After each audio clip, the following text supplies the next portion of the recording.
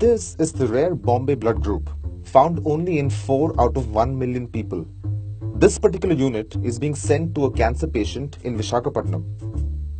It is so rare that only 400 registered donors in the country have this blood type.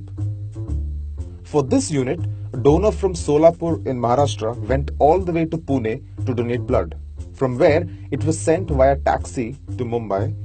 A specialist in Mumbai shipped it via air cargo to Visakhapatnam, from where a taxi ferried the blood to its final destination. All in one day.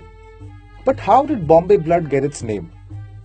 Blood groups were discovered in 1900 by Austrian scientist Karl Landsteiner. They come in 4 types: A, B, AB and O. The blood group actually indicates the antigens found on the red blood cells. Broadly, there are 2 types of antigens, A and B. Blood with A antigen is called A group, while blood with B antigen is called B group. If the blood has both antigens, it is called the AB group. If it has neither, it is called the O group.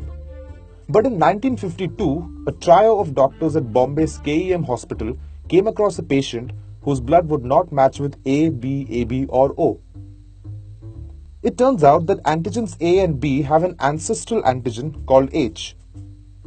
And all 3 of them, A, B and H, were missing in the KEM hospital patient's blood.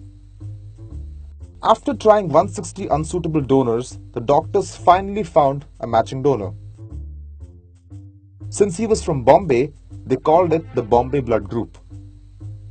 A person with the Bombay Blood group is a universal donor, but they can accept only from the same group.